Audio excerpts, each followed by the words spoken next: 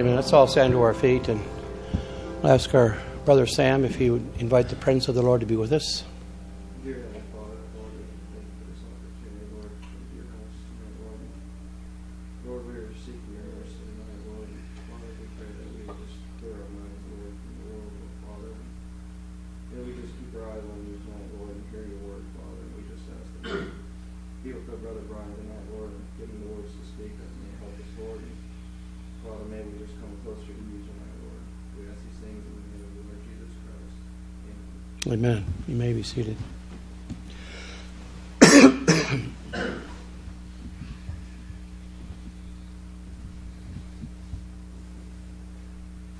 When I look into your holiness. Oh, I'm sorry. That's what everybody's waiting for.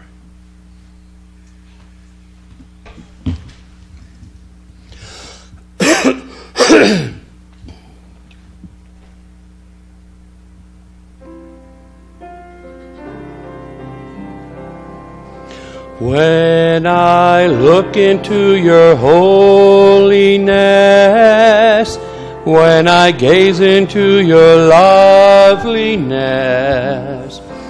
when all things that surround become shadows in the light of you, when I found the joy of reaching your heart, when thy will becomes enthroned in your love, when all things that surround become shadows in the light of you, I worship you, Lord, I worship you. The reason I live is to worship you. I worship you, Lord, I worship you. The reason I live is to worship you. When I look into your holiness, when I gaze into your loveliness, when all things that surround become shadows in the light of you, when I found the joy of reaching your heart, when my will becomes enthroned in your love, when all things that surround become shadows in the light of you, I worship you, Lord, I worship you. The reason I live is to worship you. I worship you, Lord, I worship you. The reason I live is to worship you. Amen. All in the name of Jesus. Number 39.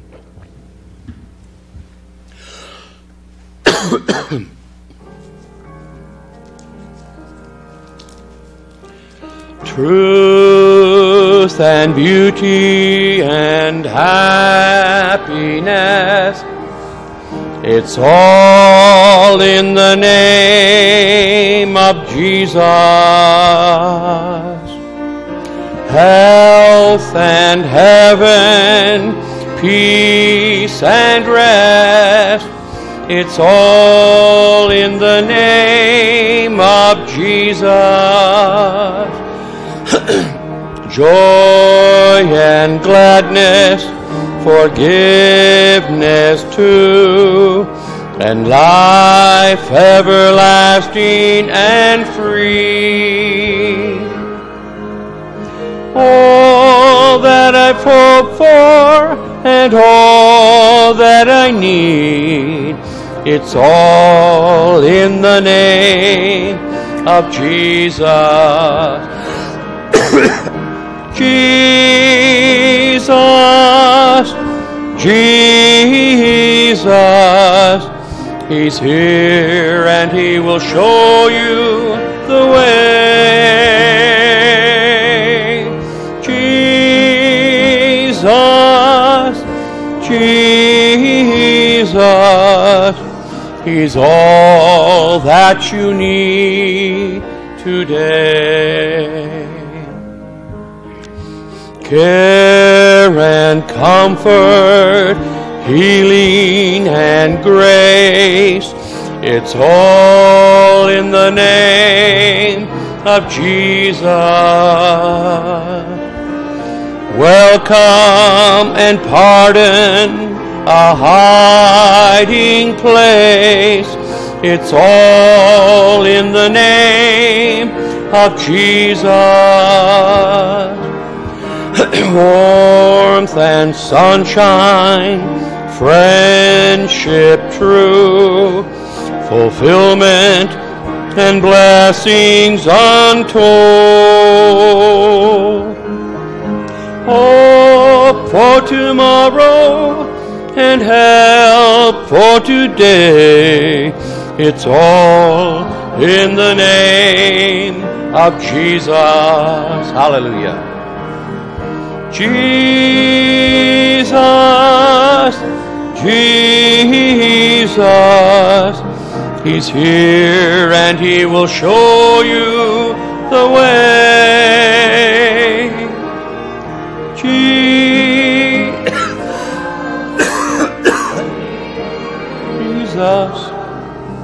He's all that you need today. Amen. At this time, we'll change the order of service to prayer. And please continue to pray for my healing completely. It's been every time I get ready to go overseas, the devil attacks me with my chest because he doesn't want me to preach. When I get over there, as sick as I may be, God gives me lungs and I preach anyway.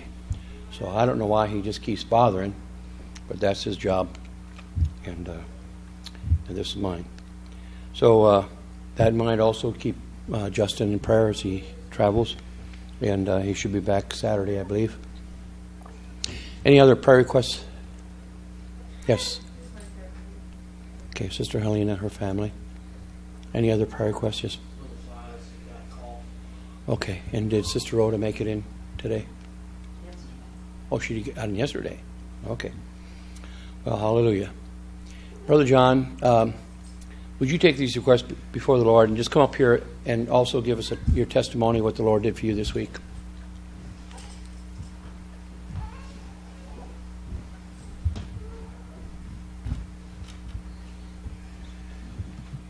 Precious, kind Heavenly Father, God, we just thank you, Lord, for being able to come here today and bring these requests before you, God. Lord, we just lift up our brother Brian, Lord, his bronchitis, God. We just ask you that you heal him, Lord. We know that healing is in the atonement, as Brother Branham said, and faith is the substance. And we're holding on to that, God, and we truly believe that. And symptoms are just lying vanities, as the book Christ the Healer tells us. And Satan, you have no hold on Brother Brian anymore. We claim his healing right now in the name of the Lord Jesus Christ, because that is our absolute. And Lord, we also ask you for Brother Justin, traveling mercies, God, as he comes back on his way home, Lord. And Lord, we also lift up Sister Helena's family, God, that you just show them the light, Lord, and this wonderful grace that we all have, God. Let them want that as well. And we thank you for Sister Rhoda Shear for being able to come here, God, to the United States and be with her husband, God. We just thank you, Lord, for all these things, and we are thanking you for everything that you are going to do, God. And we ask you all this in the name of our Lord Jesus Christ. Amen. Now, I don't know if probably many of you know I've suffered with some intestinal and stomach issues, and I've been on 5 different diets probably in the past year and a half, and I got better for a little bit, and I think what I had to learn was to depend on God completely, because I was taking most of my doctor's words over whatever was wrong with me. Most of them didn't know. Some of them claimed to be able to get to the root cause, but they actually had no idea. And it was very tough because it got more expensive. To eat healthy, it is expensive. I didn't have the I guess the convenience of being able to have something simple as pizza, or things like that. I'd have to make everything from scratch. And so I guess the silver lining in this, I did learn how to cook, which was, I didn't have those skills before, so I did learn how to do that. But to get back to my main point, I talked to several people here. Brother Don was one of them. Brother Derek was another. Sister Melissa was also another person. And she had given me the advice to start reading the book Christ the Healer. And I didn't realize, I guess I had to come to the point where I knew God wanted to heal me, because I didn't think he did. He asked me probably a year ago, I'd be like, why would God want to heal me? I just couldn't give you a reason. I didn't think I was any good or anything like that to receive this mercy. And so after I started reading that book, there were a lot of just profound words, and the same profound words spoken by our prophet William Branham. And it was like every sermon over the past month or so I was listening to, he had mentioned somebody with a stomach issue, and he even mentioned his own testimony and how he was healed of that. Well, it wasn't up until, I guess, about a few weeks ago, Brother Derek talked to him after church, and he's like, John, he's like, your negative confession, he's like, well, why do you keep doing that? And I'm like, well, I didn't really see it as that, because I'm like, I have test results telling me that I have this intestinal infection. I contracted something called Giardia. And my doctor actually told me yesterday that if I didn't catch it in time, I could have actually had some serious repercussions because of that. And so basically, after Derek talked to me about that, and I started reading in the book Christ the Healer, symptoms are lying vanities. Amen. And that's truly what they are, because we have a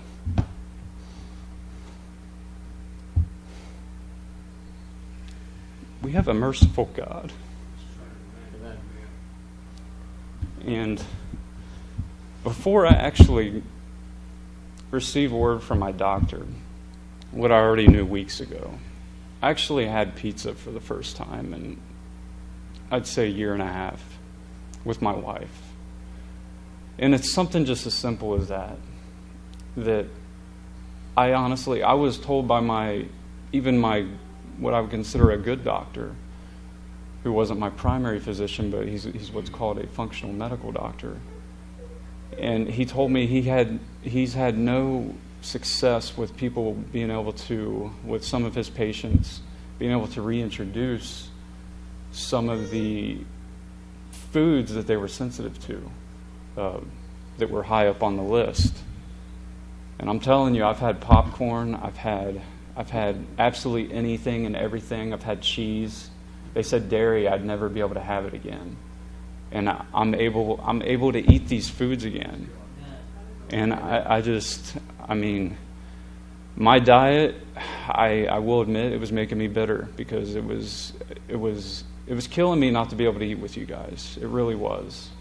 And it just put more stress on me when I was asked, because I was afraid of how I would feel afterward, because it wasn't that it made me feel miserable. I'd get sick.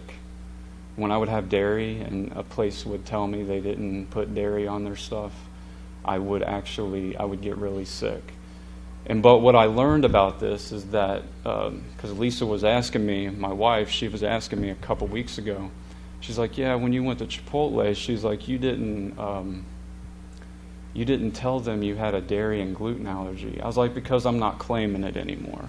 Amen. That's right. And that's the conclusion that I believe God really revealed to me. And to get back to the story of when I had the pizza for the first time, is that I was sitting on the couch, and Lisa was right next to me, and she was eating it.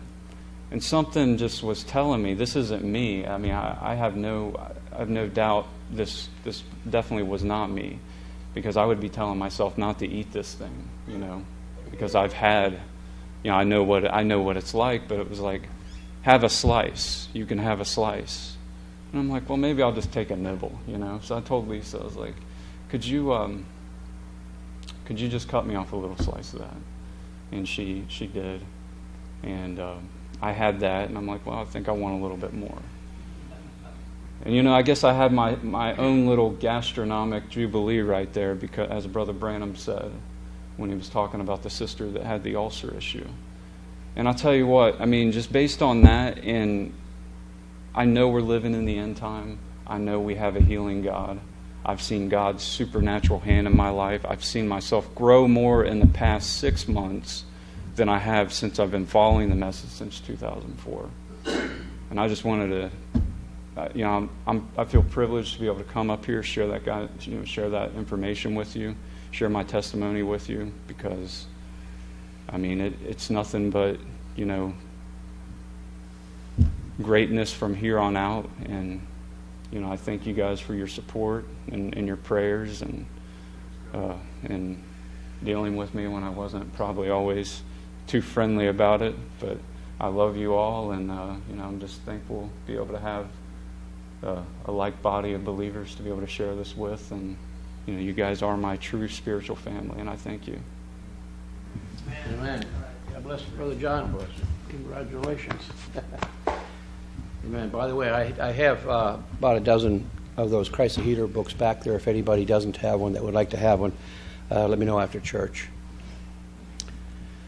Amen. Well, Jesus Christ is the same yesterday, today, and forever. Let's sing the song, Turn Your Eyes Upon Jesus.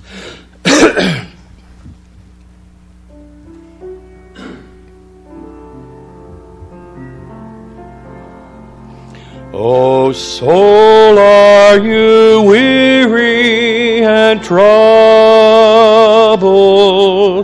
No light in the darkness you see. There's a light for a look at the Savior, and life more abundant and free. Turn your eyes upon Jesus. Look full in His wonderful face, and the things of earth will grow strangely dim in the light of His glory and grace. Through death into life everlasting, He passed and we follow Him there. Over us sin no more has dominion. For more than conquerors we are. Turn your eyes upon Jesus. Look full in His wonderful face, and the things of earth will grow strangely dim in the light of His glory and grace. His word shall not fail you, He promised. Believe Him and all will be well. Then go to a world that is dying, His perfect salvation to tell. Turn your eyes upon Jesus. Look full in His wonderful face, and the things of earth will grow strangely dim in the light of His glory and grace. Amen. Let's all stand to our feet and we'll sing the angel of the Lord's favorite song. Only believe, only believe, all things are possible, only believe, only believe, only believe, all things are possible, only believe. Jesus, you're here. Jesus, you're here. All things are possible now that you're here. Jesus, you're here. Jesus, you're here, and all things are possible now that you're here. Let's bow our heads in prayer. Gracious Father, we're thankful, Lord, to have this privilege once again to assemble in Thy name, knowing, Father, that your love for us, you came down in this hour with a mighty shout, with a message to transform us by the renewing of our mind. Help us, Father, to enter into that message, not only to hear it and recognize it, but to act upon it. Help us, O God, to become that word manifested in our bodies. In Jesus Christ's name we pray. Amen. You may be seated.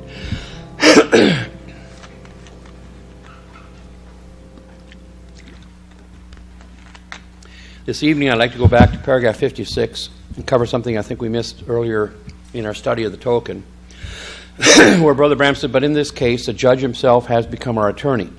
God became man. There was no attorney could do it. We couldn't find one. Moses and the law, the prophets, nothing could do it. So the judge became both jury, attorney, and judge himself, and took the justice of his law in his own hands and paid the price of it himself. How much more secure could we be? And sent his own life back upon us as a witness that he's accepted it. How safely? Yea, though I walk through the valley of the shadow of death, I'll fear no evil, for thou art with me. And paragraph 64, you'd have listened to the message of the hour if you did, certainly. They'd had a lot of messages, but this was the message of the hour. See, I believe the message of the hour. Yeah, the blood was applied at the evening time. They might have said, well, I'm a Jew. And people say today, well, I'm a Christian. I can show you my long membership. I want to tell you something. Where did I ever steal anything? Where was I ever in a court of law? Show me where I ever committed adultery. I've ever done all these things or something like that. Show me one place. That don't mean a thing now. No, see, no matter how much trouble he was, the covenant is without effect. It's non-effective. You say, well, I'm a Bible student. I don't care what you are. Without that covenant, the wrath of God is upon you. That's right. He's caught up with you. Yeah, your sins will find you out. Now, this evening I'd like to speak on this witness of the Spirit that Brother Branham is talking about here. Because it says, without it. Basically, you're goner. So in order to better understand, I'd like for us, if we would, to open our Bibles to 1 John chapter 5. And we're going to read from verse 10. He that believeth on the Son of God hath the witness in himself. He that believeth not God hath made him a liar, because he believeth not the record or the witness that God gave of himself. Now, notice that word again, hath, means to echo. So, he that believeth on the Son of God echoes the witness in himself. Well, you can't echo the witness in yourself if the witness isn't in yourself. This verse of the Scripture now has two parts to it. Number one, it speaks of the witness, which is the Holy Spirit. And then it speaks of the record that God gave us concerning His Son. So we will focus our thoughts first of all tonight on part one. He that believeth on the Son hath the witness in himself. And again, as I mentioned, the word hath was translated from the Greek word echo. So this verse should read, he that believeth on the Son of God echoes the witness in himself. Now, we know there's a difference between just being a witness and the witness. For the witness is the Holy Ghost himself. In 1 John 5 and verse 6 we read, and it is the Spirit that beareth witness, because the Spirit is truth. Now, we usually think of a witness as a person or another human being.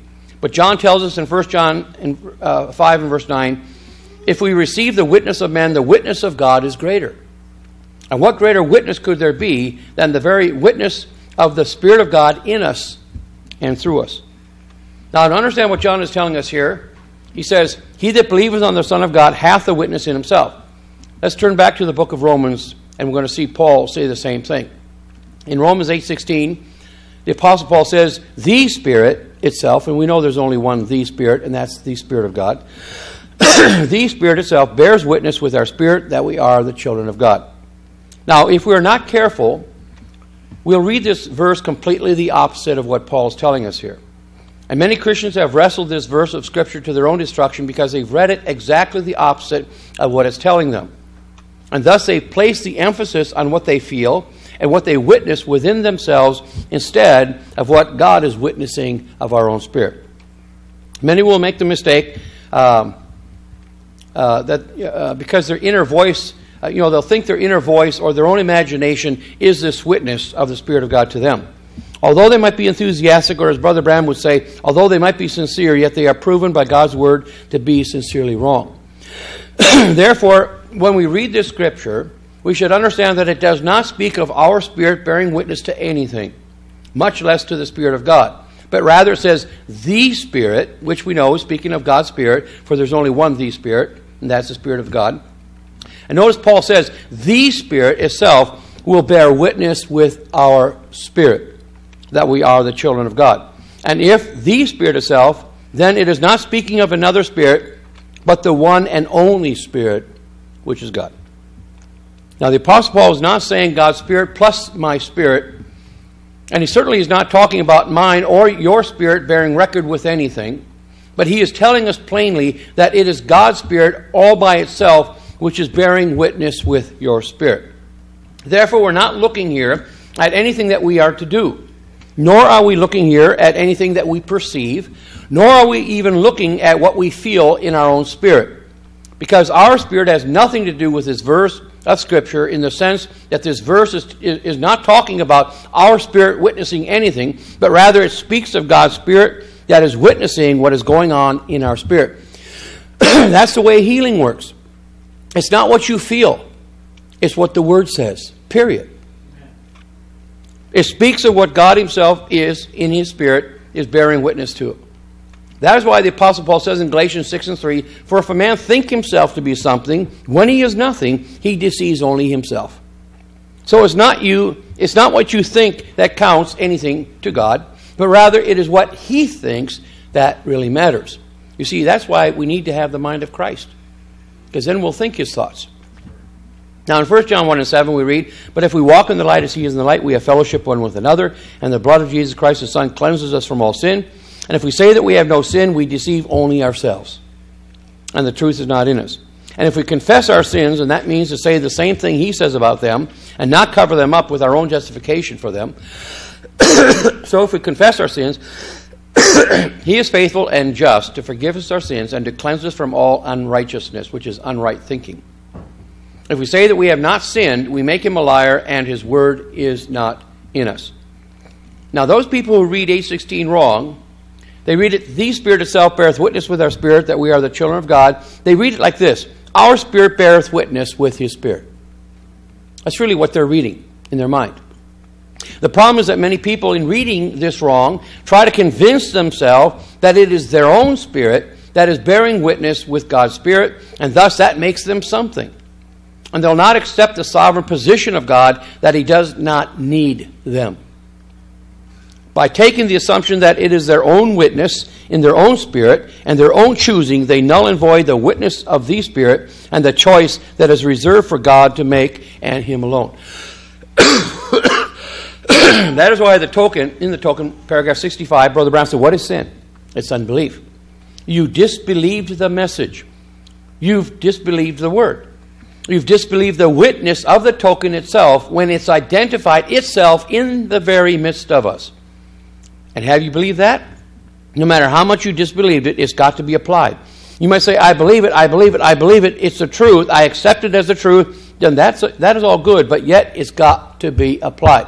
So you can preach parousia every hour of the day. You can preach appearing before the coming. You can believe the doctrine, but if it's not applied, so what? You're a hypocrite. And how have they disbelieved it? Because they have considered their own choice greater than God's choice, and their own understanding greater than the very witness of the Holy Ghost himself. Now listen, what good is your choice if it's not God's choice? And what good is it that you witness in your own spirit that you are what God has not made you to be? Do you think that just because you feel it, that makes it right? To borrow Brother Vale's words, hogwash. I remember a man came to me one time and he wanted me to marry him to this woman that he was seeing. He had divorced his wife, and Brother Branham had 25 years earlier told him, "Don't divorce her." She was a Catholic woman. He said, "Don't divorce her." Well, he divorced her anyway. So he told me earlier that it was okay with God for him to divorce his wife and marry this other woman who had herself had been married several times already, because he felt it. He said the Spirit of God welled up in him when he kissed her, and therefore it must be okay to marry her, because he felt the Spirit. I said, "Brother, you didn't feel the Spirit of God, you felt lust. And if you don't know the difference between lust and the Spirit of God, you better get to your knees."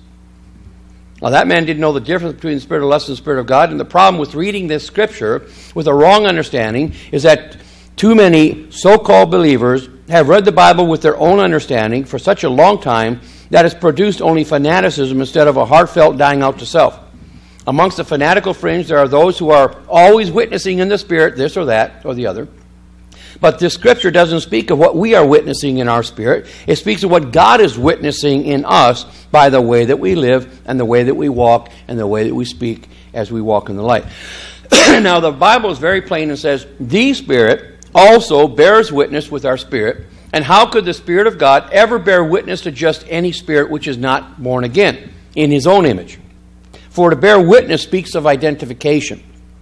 And how could God identify himself with any life outside of his own life? That's why I've said many times, the Holy Spirit would not place himself in an unholy vessel. You see? Thus, when the Spirit of God bears witness to your spirit, it is not your human spirit he's bearing witness to, but rather his own Spirit that has come into you and made you a new creation in Christ Jesus. Because until that happens, you are none of his. And that's exactly what the Bible teaches in Romans 8 and 9. It says, "Now if any man have not the Spirit of Christ, he is none of his." So how can he be bearing witness if you're none of his? In other words, if your spirit is not in there for him to bear witness to, He's certainly not going to be bearing witness to you who are none of his. So we use the term in our daily conversation. We say things like, I can bear witness with that. And what we really mean is we identify with that. Therefore, we must ask ourselves, what is this witness of the Spirit?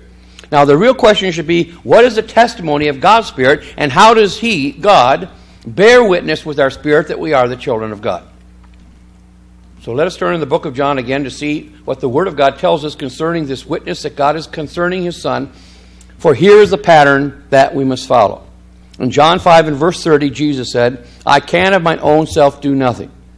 So it's not looking at what we're doing. It says, as I hear, I judge, and my judgment is just, because I seek not, here's the key, I seek not my own will, but the will of the Father which has sent me. If I bear witness of myself, my witness is not true. There is another that beareth witness of me, and I know the witness which he witnesses of me is true. He sent unto John, and he bare witness unto the truth. But I receive not testimony from man, but these things I say that you might be saved. He was a burning and shining light, and you were willing for a season to rejoice in his light. But I have a greater witness than that of John. For the works which the Father hath given me to finish, the same works that I do, bear witness of me that the Father hath sent me. Now notice that Jesus is telling us that the witness of man, no matter who it is still not good enough. The witness must come from the Spirit, or the Father himself. And the Father himself, which hath sent me, hath borne witness of me. And ye have neither heard his voice at any time, nor seen his shape. And ye have not his word abiding in you, for whom he hath sent, him you believe not. Search the Scriptures, for in them you think that you have eternal life, and they are they which testify of me, and you will not come to me that you might have life. So the Pharisees were saying, well, God's our Father, God's our Father, Abraham's our Father. And Jesus said, no, Abraham's not your father. Well, God's our Father. No, God's not your Father.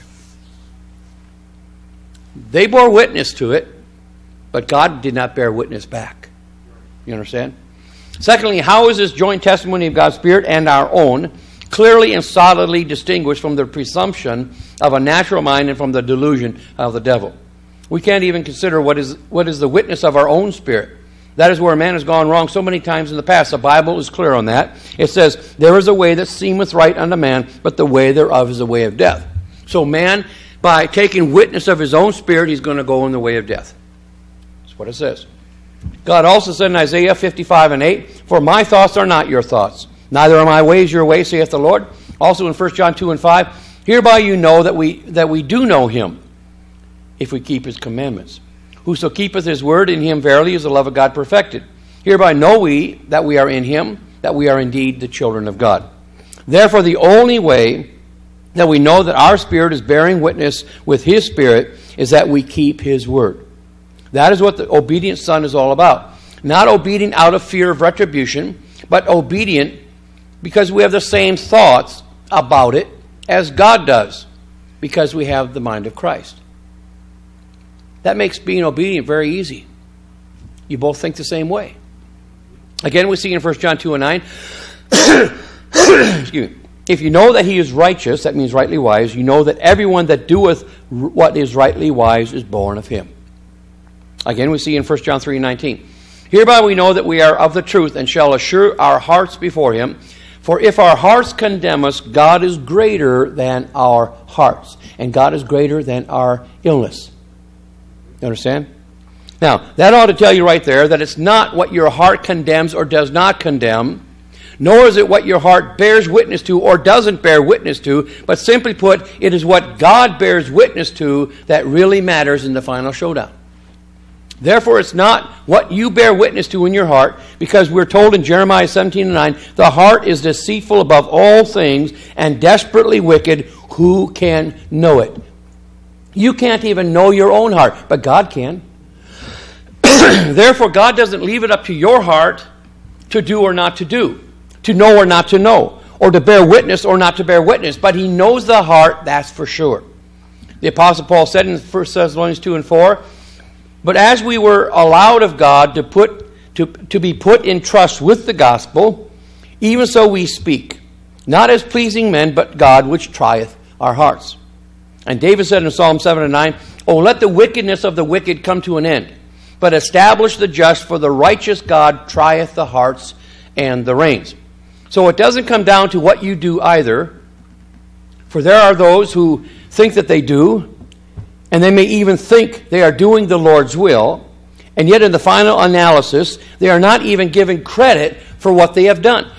As Jesus told them when he said, have not we done this in thy name, in your name, and that in your name? And he says, depart from me, you that work iniquity, because I never even knew you. So they were thinking in their heart, but remember, Jeremiah told us, the heart is desperately wicked and deceitful. Therefore it comes down to this: God must bear witness with your spirit that you are a son of God, and that places the preeminence back in him where it must stay. And yet how does it appear that these people can see themselves doing works for God when God himself does not even acknowledge their works? Well, if they do and God does not think they are doing, then it would appear that they are not really doing for God, because God gives them no credit whatsoever. Then the question still remains, how does it appear that they do love, and that they love their neighbor, they love God, they love their neighbor, and that they keep his commandments, and yet are not given credit for it? Now remember, Brother Branham preached a message, doing God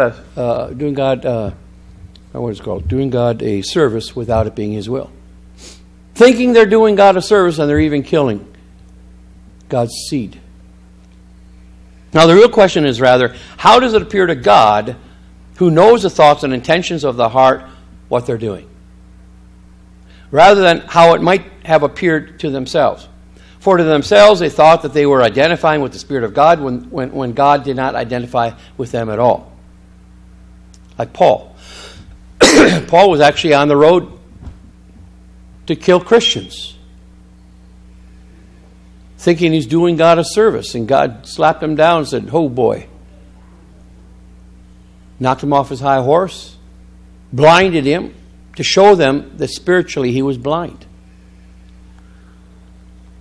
Notice he said, "Depart from me, ye that work iniquity, for I have never known you." And iniquity is to know to do right, and you won't do it. So God, who tries the heart, knows our motives and objectives better than we know it ourselves. Now we must ask ourselves, what is this witness or this testimony of the Spirit? The real question should be, what is the testimony of God's Spirit? And how does He, God, bear witness with our spirit that we are the children of God? And secondly, we should ask ourselves, how is this testimony of God's Spirit and then the testimony of our own spirit clearly distinguished from the presumption of a natural mind or from the delusion of the devil? Therefore, in examining this scripture that speaks of God's Spirit bearing witness with our spirit, we must be careful not to think in terms of our own spirit as the one bearing witness at all, because the Apostle Paul is so far from speaking of the testimony of our own spirit that it may be questioned whether he speaks of it at all. The apostle had just said in the preceding verse, "You have received the spirit of adoption, whereby you cry, Abba, Father." And immediately he adds, "The same Spirit beareth witness to our spirit that we are the children of God." Thus he, the Spirit of God, witnesses this at the same time that he enables us to cry, Abba, Father. Now, as I've already said, the testimony of your own spirit, although a good thing, because it keeps you in check, yet it is still a very deceiving thing. Therefore, it is a witness of God's own Spirit himself with our spirit, for our spirit, that is what counts in the final estimate. Let's face it. If we believe in the sovereignty of God, then our bearing witness to him adds nothing to him, nor does it take away from what he is. Then what really matters in the end is that he bears witness with us, for if he does not bear witness with us, we are lost and will remain lost. The acts of obedience and doctrine and in our speech and actions and our submitting our own will to God's will is our outward show that we have identified with our role as a son. But these, however, do not prove that you are a son. However, when you are proven to be a son by the witness of God's Spirit, then your actions and reactions to God's will help you to understand your role or the role that God has set before you to play out as a son. Now, the Apostle Paul said in 1 Corinthians 14:20, "Brethren, be not children in understanding, but in malice be you children. But in understanding be you men." Every man who applies this scripture to himself may know whether he is a child of God. Thus we know first, as many as are led by the Spirit of God, they are the sons of God. And secondly, you might reason, well, I am led by the Spirit of God, and thus you conclude, therefore I'm a son of God. But Paul says in Romans 9:1, I say the truth in Christ, and I lie not, my conscience also bearing me witness in the Holy Ghost. So it doesn't matter what you say if there's not a conscience bearing record. Bearing records. What's record? Saying the same thing that he says. Now, to be specific, our conscience is the testimony of our own spirit that God hath given to us to be holy in our heart and holy in our outward conversation. It is a consciousness of our having received in and by the Spirit of adoption those characteristics mentioned in the Word of God as belonging to His adopted children.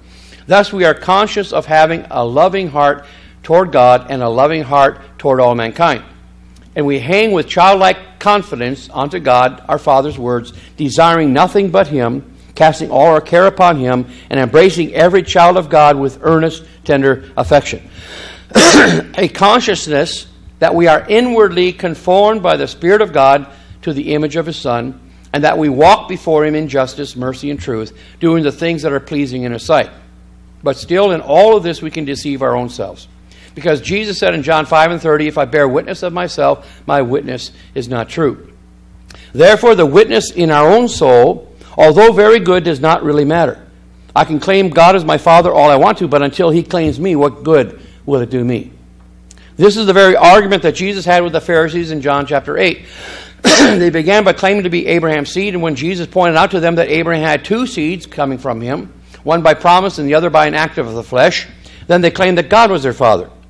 And Jesus laid out the grounds for whom you can claim as your father. And He said it this way, you will do the deeds of your father. And this is the witness. This is your witness, His witness in your spirit. In other words, the life that's living isn't yours. It's His. Now, if you are a real son of God, you'll do the things your Father God shows you to do. So the witness in your spirit of the Spirit is a condition of your spirit in response to the things of God.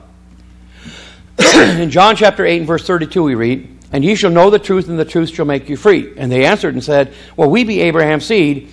We were never in bondage to any man. How sayest then, ye shall be made free? Jesus answered them and said, verily, verily, I say unto you, whosoever committeth sin is a servant of sin. And the servant abideth not in the house forever, for the Son abideth ever. If the Son therefore shall make you free, you shall be free indeed. I know that you are Abraham's seed, but you seek to kill me, because my word hath no place in you. I speak that which I have seen with my father, and you do that which you have seen with your father. They answered and said unto him, Abraham is our father. And Jesus saith unto them, if ye were Abraham's children, you would do the works of Abraham. But now you seek to kill me, a man that hath told you the truth, which I have heard of God. This did not Abraham. Well, couldn't we say the same thing about John 14:12? That proves that you're a son? Because you do the works of your father? Right? I mean, Brother Branham said that the believer is one who's born again. If you're born again, then God is your father. Therefore, you're going to do the works of your father. You see, they answered and said unto him, Abraham is our father. And Jesus said unto them, if you were Abraham's children, you would do the works of Abraham. But now you seek to kill me, a man that hath told you the truth, which I have heard of God. This did not Abraham. You do the deeds of your father. And then they said unto him, we are not born of fornication. We're not serpent seed. We have one Father, even God. And she said unto them, if God were your father, you would love me. For I proceeded forth and came from God. Neither came I of myself, but He sent me. Why do you not understand my speech, even because you cannot hear? In other words, you cannot understand my word. You're of your father the devil, and the lust of your father he will do. He was a murderer from the beginning, and he abode not in truth, because there is no truth in him. When he speaketh a lie, he speaketh of his own, for he is a liar and the father of it. And because I tell you the truth, you believe me not. Which of you convinces me of sin? And if I say the truth, why do you not believe me? He that is of God hears or understands God's words. You therefore hear them not, you understand them not, because you're not of God. Then answered the Jews and said unto him, Say we not that thou art a Samaritan and hast a devil? You see, they always got a name call. Jesus answers them, I've not a devil, but I honor my Father, and you do dishonor me. And I seek not mine own glory. There is one that seeketh and judgeth. Verily, verily, I say unto you, if a man keep my saying, he shall never see death. Then said the Jews unto him, Now we know that thou hast a devil. Abraham is dead, and the prophets, and thou sayest, If a man keep my saying, he shall never taste of death. Art thou greater than our father Abraham, which is dead, and the prophets are dead? Whom makest thou thyself? And Jesus answered them, If I honor myself, my honor is nothing. It is my Father that honoreth me, of whom ye say that he is your God. Yet ye have not known him, but I know him. And if I should say that I know him not, I shall be a liar like unto you. But I do know him, and I keep his sayings.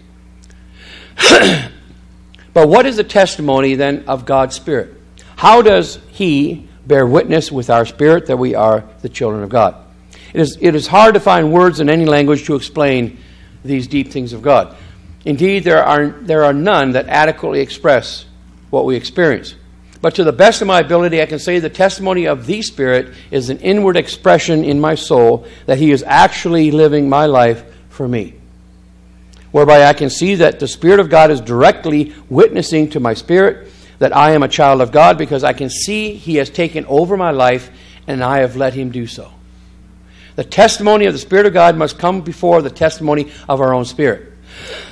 We must be holy in our mind and heart and live a holy life before him, not for self-centered reasons, but because we wish to please him in all that we do. And we must love God more than anything else before we can be holy at all, because our desire to please him is the root of all holiness. And we cannot love God until we know that he loves us, because the Bible says we love him because he first loved us. And we cannot know his pardoning love to us until his Spirit witnesses it within our own spirit. And since the testimony of his Spirit must precede the love of God in all holiness, therefore it must precede our inward consciousness itself, which is the testimony of our own spirit concerning him. Therefore, when the Spirit of God beareth witness with our spirit, it is his living and controlling your own life as only he can do. And of this we cannot but be conscious within ourselves of what he is doing. And as Paul said, we know the things that are freely given to us of God. We know that we love God and keep his commandments, and hereby also we know that we are of God. This then is the testimony of our own spirit, which, so long as we continue to love God and keep his commandments, becomes a union with the testimony of God's own Spirit that we are the children of God. When, as the Apostle Paul said, our conscience bearing record in the Holy Ghost, that is what John meant by these words, 1 John 5 and 10. He that believeth on the Son hath the witness in himself. Echoes the witness within himself. He that believeth not God hath made him a liar, because he believeth not the record that God gave of his Son. And this is the record that God hath given to us eternal life. And this life is in his Son. And therefore, he that echoes the Son echoes life. And he that echoes not the Son of God echoes not life. These things have I written unto you that believe on the name of the Son of God, that you may know and that you might echo eternal life. Now, in closing, notice he said he was writing these things that they might know that they are echoing the life of the Son of God. In other words, had you been doing it but not knowing it from his own word, you really wouldn't know. But now that you know in his word, then when you see it in your own life, you can recognize God is bearing witness with my spirit. Now notice in our conscience, bearing us record is to actually know that we are echoing the very life of the Son in us. Because he that not only works in us every manner of good thing that is good, but he also shines upon his own work and clearly shows that he has wrought in us, and we see it, and we know that it is not us, but it is him doing it. As the Apostle Paul said, the purpose of God giving us his Spirit, that we may know the things that are freely given to us of God, that he may strengthen the testimony of our conscience in the Holy Ghost. Then our conscience, bearing record with his Spirit, is our own way of knowing that we know. For the Spirit of God beareth witness with our spirit that we are the children of God. Then coupled with our own bearing witness to the things of God, brings us to the place where our sonship is no longer a question, but has become a reality. And thus the joint testimony of our spirit and the Spirit of God, our Father, is this, that we lay down our own will in favor of his will. As Jesus said, not my will, but thy will be done. And that is the testimony of the Spirit with our spirit. We identify and do the will of the Father, and that is how our will also identifies with His will, and that His will is preeminent in us over our very own will. Now, Brother Branham made it very, very clear in Revelation chapter 4. He says, sanctify this little church this morning, Lord. Sanctify every person in here with thy Spirit, and let the Holy Spirit come into their hearts, each one of us, and freshen up the Spirit in them, who's already opened their hearts through their self-will, has denied their own will, and has come to know your will. There you are.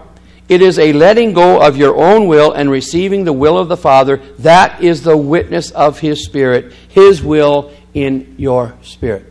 Isn't that beautiful? He continues, how is self-will? Why will you call that self-will, Brother Branham? Because it puts the man and woman back again, just like Adam and Eve at the Garden of Eden, on what? The two trees, self-will. This one is death, this one is life. Self-will, free moral agency. God placed the first Adam and Eve, right here on free moral agency. He places you on the same place, and the only way that you can get this thing fixed in here is your own self-will. Hallelujah. Your self-will. You have to will to do God's will. You have to get rid of your own will to let God's will come in, for this is the only channel that leads to the heart. Oh, you can join church, you Baptists and Presbyterians and you Methodists and Pilgrim Holiness can come to sanctification, but you have to will to do God's will. Self-will. To let the Holy Spirit come in here to bring forth, these signs shall follow them that believe. In my name they shall cast out devils. They shall speak with new tongues. They shall lay their hands on the sick or take up deadly things and so forth. These signs shall follow them. That has let their will become my will. And the works that I do shall they do also. You see how all of these things fit together with the witness of the Spirit. John 14:12, Mark 16. These things take place because God is bearing witness that your spirit has subdued itself and has received His will. I hope you don't miss it. There's a will to do God's will. You see what I mean? Now, the mercy seat. Now, the mercy seat is in the heart. It's a seat where the shining forth of His glory in all of His children, the Shekinah glory in the human heart. Here's the human heart. Is that right? Is that the mercy seat? How do you come through into it? Through these different systems? Through self-will? Self-will comes into here, and through there comes out what? Shekinah glory. What is the Shekinah glory? It's God's presence. And when a man's walking, or a woman, he's reflecting the Shekinah glory. He don't go into gambling dens and carry on and go out here and deny the word. No matter what the people says, he's got his heart set on one thing, and that is God. And if he's really, truly called of God, then Jesus Christ reflects Himself through him with the Shekinah glory, doing the same things that He did back there. That's John 14:12. Manifesting the same gospel, preaching the same word being made manifest in the same measure it was then. Just like it was truly at Pentecost, it's measured back again. Oh my. And the beautiful part is that the Bible teaches us it is God working in us both to will and to do His good pleasure. That is our assurance that we have been born again. And that is His Spirit is bearing witness with our spirit that we are the sons of God. 1 John 5:10. He that believeth on the Son of God echoes the witness in himself. And the witness we are echoing is God's Spirit in us because Christ is in you, the hope of glory. Let's bow our heads in prayer. Gracious Father, we're thankful, Lord, for your word. We're thankful, Lord, that you take an active participation in our life and that it is you working in us not only to will, but to do. And so, Father, we're thankful for helping us along, prodding us when we need prodding, helping us to be attentive to your Holy Spirit who is working in us your will. And then we give up our will for your will. So we're thankful for these things. In Jesus' name we pray. Amen. Well, the Lord bless thee and keep thee, and may the Lord make His face always to shine upon thee.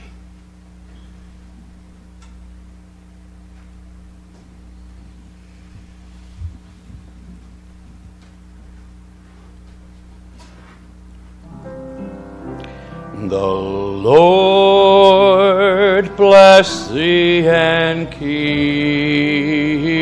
thee. The Lord make his face shine upon thee and give thee peace, and give thee peace, and give thee peace forever. The Lord be gracious to you. The Lord make his face shine toward you and give thee peace, and give thee peace, and give thee peace forever.